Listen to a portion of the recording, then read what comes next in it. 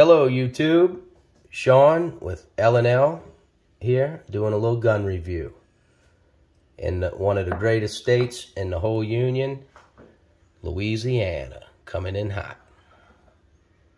Have me a little coffee. A little coffee. Yes, doing a little gun review. I thought I'd do a gun review for you guys. Every weekend, I like to take something out and give it a wipe down.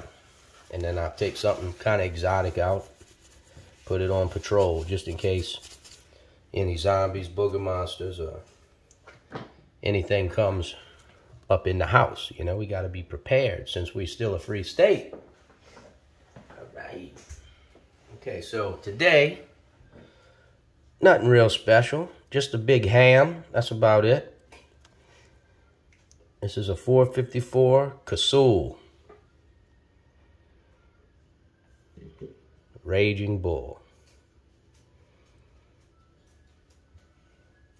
Taurus. Got the lock on the hammer. Smith & Wesson's lock, usually right here.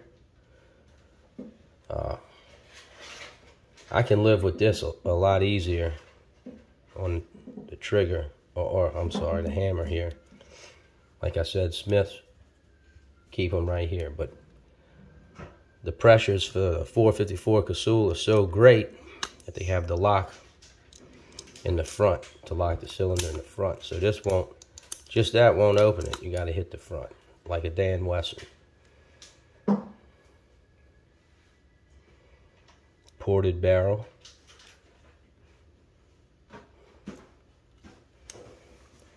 The sights are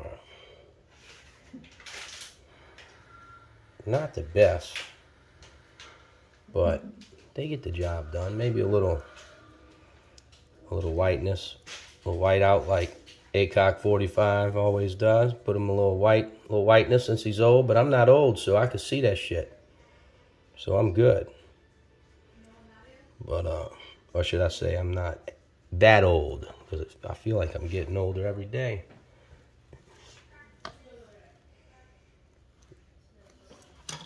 All right, so that's it. 454 casull. She's a cob, that's for sure. I think it's a 45 caliber projectile, because I know that you can shoot a 45 long Colt out of this. I have a X-Frame 460 I'll review one day for you guys. It shoots, this is the 454 casull. It shoots 460 Smith & Wesson, 454 casull, and 45 long Colts, along with a couple other short Colts. Anything basically 45 caliber.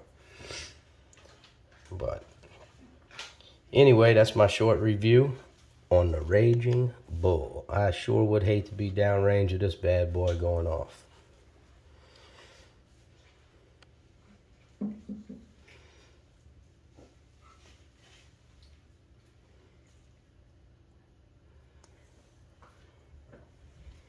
All right.